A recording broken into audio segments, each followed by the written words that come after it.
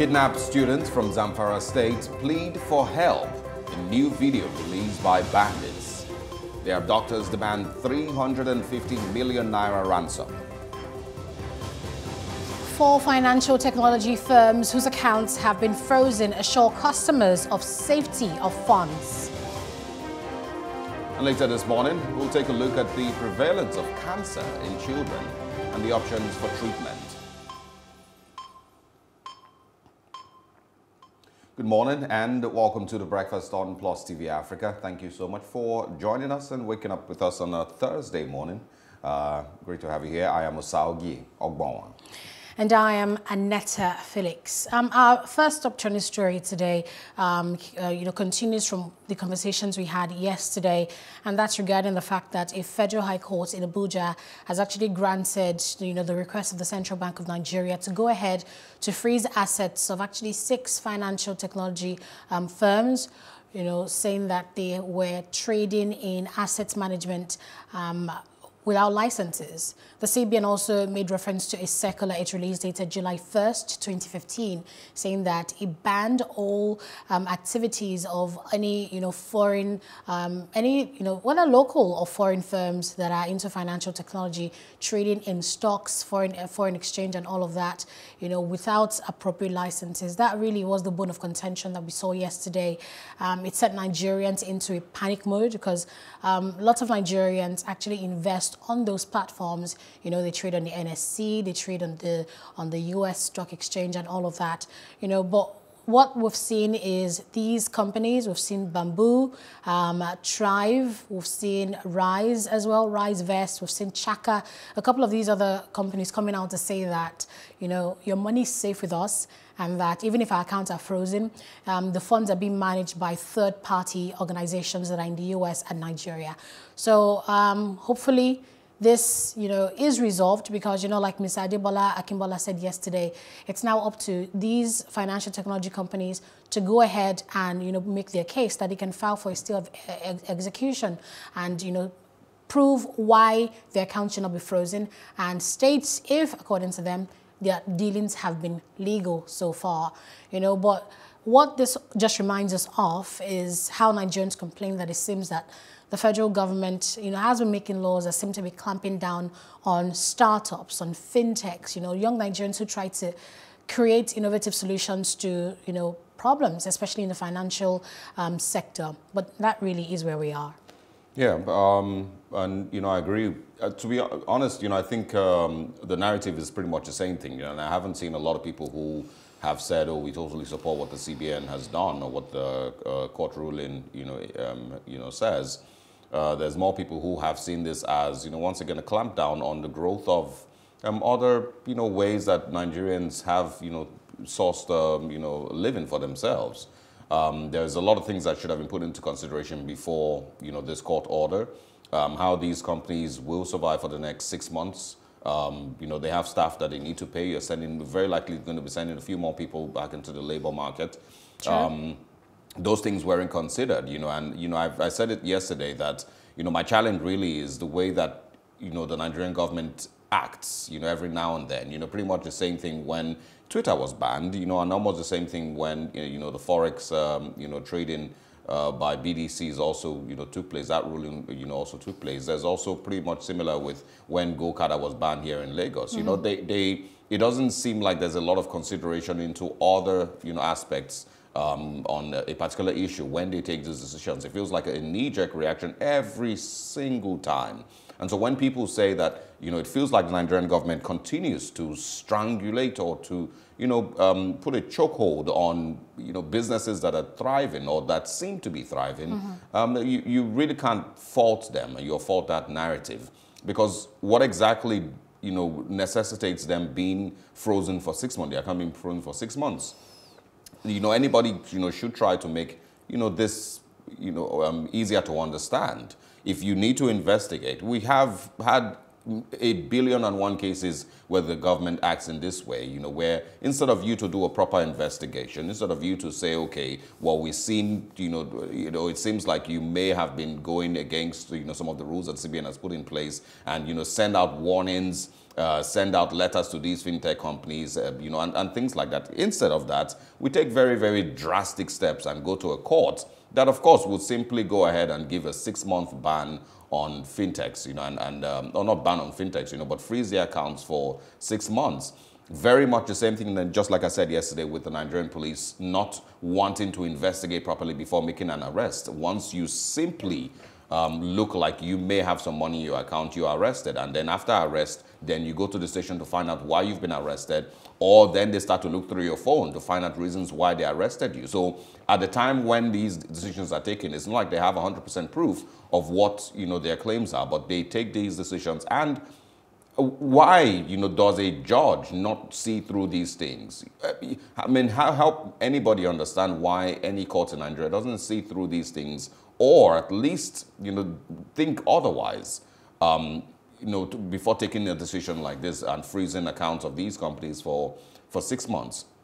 Like our guest has said, you know, and of course, one of the things that we mentioned yesterday is that they can counter, or they can, you know, challenge this ruling and, you know, hope that they can get a stay of execution and, you know, continue their business until they settle issues with the CBN. Whether it will affect businesses, obviously a lot of people are going to be trying to pull out their money because they feel unsafe with, you know, what is going on. There's also going to be, something that I read yesterday was, you know, someone saying that, you know, they might put out these statements reassuring their customers that there's nothing to be afraid of. But, you know, you wouldn't also be surprised if after 2-3 weeks, it starts to become difficult to withdraw money or to do certain transactions on these apps or these, you know, through these platforms. It just doesn't in any way look good, you know, and that's the truth. One point, and I shouldn't, you know, miss out on saying this, one point that was made as one of the reasons why this was, or this decision was taken, why the accounts were frozen, was that they apparently are contributing to the devaluing of the naira. It says that they, let's see if I can quickly find it.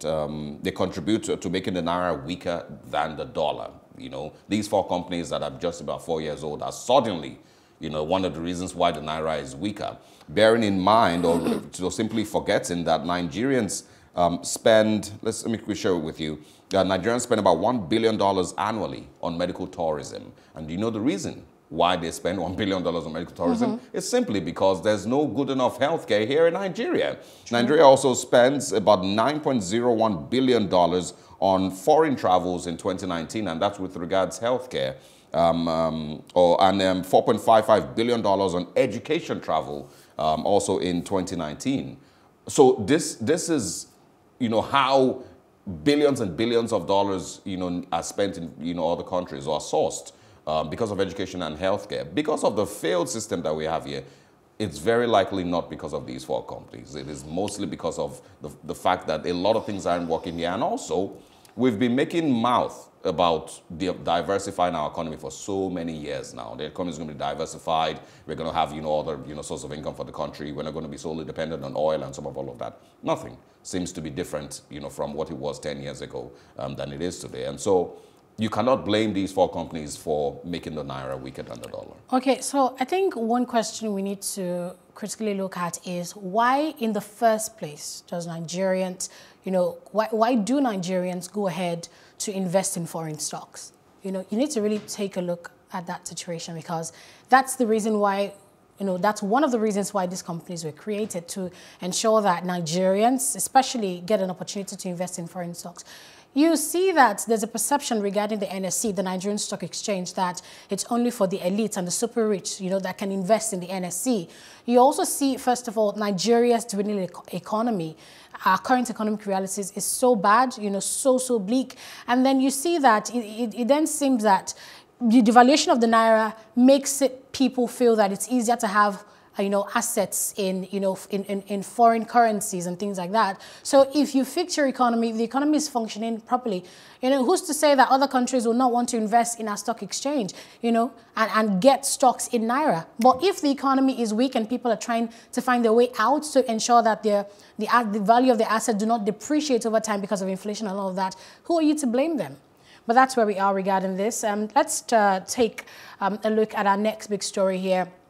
And this is something we hear, you know, many times, and it's about the Amotekun, right? When the Amotekun came up, first of all, I think it's called the Tiger. You know, it's code name, you know, the Tiger. That's what it means in Yoruba. And they said this was to provide regional security for the Southwest. There were lots of opposition to this, but eventually they went on with that. It was inaugurated. They trained some people, lots of, back and forth regarding whether they should carry arms or not. But the thing is, we've heard time and time again about extrajudicial killings by the Amotekun Corps. And right now, there was a particular situation like that. And the person in question here is a 14-year-old boy. His name is Peter Okafor. So what the story says is that in the Oyo capital of Ibadan, Amotekun Corps said they were allegedly chasing an armed robber, and some stray bullets hit this 14-year-old boy. I mean, that's what the eyewitnesses say. But when the Amotekun Corps spokesman spoke about this, the state commander of Amotekun, Olayinka Olayoju, he said that the Amotekun is not responsible for Peter's death. He said that Amotekun operatives were nowhere near the scene of the crime, nowhere near the scene of the incident, that they were only deployed in Alaro community around Songo by 1 a.m. after they received a distress call of an armed robbery attack, and that they were never near the vicinity where Peter Okafor died. But people who were there when this happened said they saw Amotekun members, fire bullets that hit this Peter Okafor guy. And the issue here is that they're now protesting the burning tires on the roads, causing, traffic jam on the roads, saying that they would not tolerate, members of Amotekun Corps going ahead to, kill people. And if we're even going to talk about the stray bullets, is it that they were not trained regarding how to aim? I mean, you should be trained in, how to handle weapons. Because how long will we continue to hear stories about a Nigerian being killed by a stray bullet? If the police is trying to aim at a threat, don't they know how to aim? Why do we keep having stories of Nigerians being killed by stray bullets? I think that's just a shame on the skill, so to speak, or the training of these law enforcement agencies. And then it seems that these Amotekun guys have really grown some wings if these stories of extrajudicial killings are true. Well, those who are trained also, misfire every now and then. The stray bullet incidents, didn't start with Amotekun. It started with the Nigerian Police Force, which you expect that, are properly trained to handle weapons, in every regard. I think we also brought up something yesterday that I was asking about the value of the Nigerian life and who should take responsibility. That is with the Lagos State Task Force and accusations that they also, caused the death of a person, a driver here in Nigeria. So it's not, it's pretty much in the same space, the value of the Nigerian life, and if anybody will truly be questioned or be arrested or be made to pay, for the loss of this particular life. There's also a video clip that I had seen a couple of days ago of someone being tortured, by, same Amotekun Corps. And, what for me this really is that, it just tells me that something I've always known, that if you give a Nigerian some level of power, they very likely, so 80% chance they very likely would use it in oppressing the next Nigerian. You can see that attitude in the smallest gate man or smallest security guard. In any bank or in any office across Lagos, across Nigeria, as long as you're giving him a uniform, he automatically, starts to feel like he can oppress the next person who he feels is beneath him. And it's almost a Nigerian attitude, and you see it everywhere. So that's pretty much the same thing with Amotekun. And one of the fears that were mentioned when they were being set up, people were asking and saying that we hope that they don't now start to take laws into their hands, or they don't now go beyond the control of the Oyo state government or any state in the southwest where they are functional. They obviously seem to be taking these laws into their hands or going beyond their jurisdiction or going beyond what is expected of them. Amotekun has no business with torturing anybody. They have no business whatsoever. There are certain, cases that you really should be leaving for the police. They are not meant to be walking around the streets looking for petty thieves. I remember when they were formed, there were talks about them, being formed to ensure regional security against killer herders. Yeah, that's how would they now go ahead chasing robbers? Is something I don't understand. Well, so yes, that's the reason they were formed. But you would also expect that in times of crimes being committed, if there's a robbery and they're somewhere around, then maybe they can also step in and assist the Nigerian police because of the inadequacies of the Nigerian police. But there obviously needs to be a lot more done with regards to controlling their excesses. They have no business with torture. They have no business with, shooting, at suspected kids? Criminals. Even if it wasn't a kid, that they were firing. I mean, this particular guy, Peter Okafor, he was supposed to, take WAEC exams, and now his... Yeah, so the point is, regardless if it was, an 80-year-old man or a 14-year-old kid, there's obviously a lot of control that needs to be put in with regards the mode of operation of Amotekun. They should know where, their boundaries, are and what things are that they should be able to do and not do. After beating around the bush, we can still call these allegations because nobody is 100% sure exactly, if they are guilty here.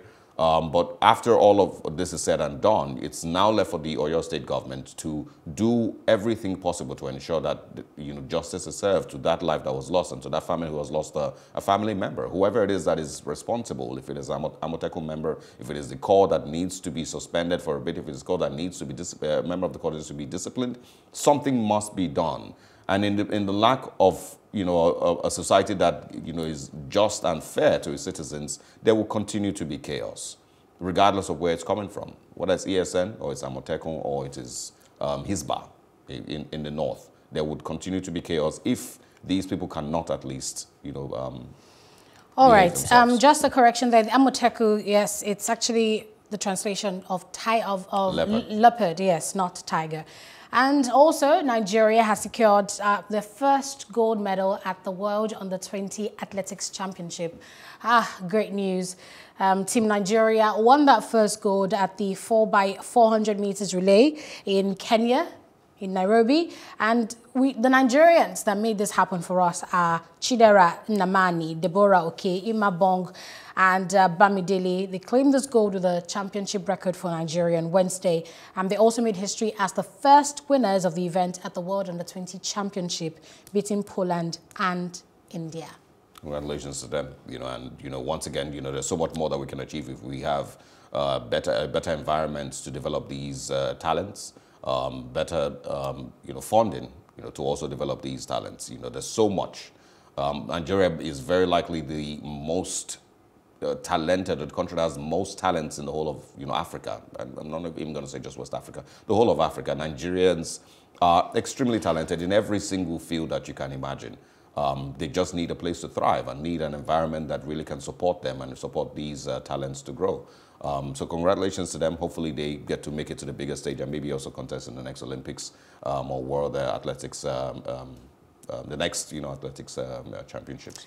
Indeed. Congratulations again to the team Nigeria. We'll take a break here and return with Off the Press. Stay with us.